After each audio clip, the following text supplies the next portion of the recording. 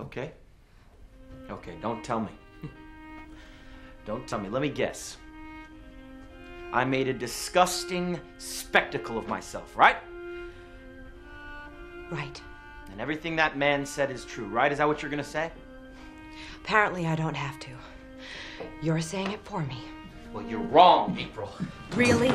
Why am I wrong? Because the man is insane! He's fucking insane! Do you know what the definition of insanity is? No!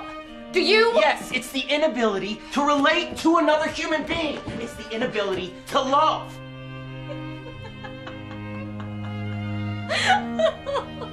April. April. April! April! The inability. Oh, Frank, you really are a wonderful talker. If black could be made into white by talking, you'd be the man for the job. So now I'm crazy because I don't love you, right? Is that the point? No, wrong! You're not crazy, and you do love me. That's the point, April. But I don't. I hate you. You were just some boy who made me laugh at a party once, and now I loathe the sight of you.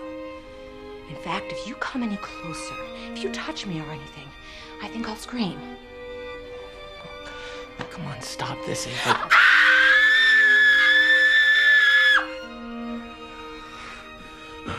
Fuck you, April! Fuck you and all your hateful...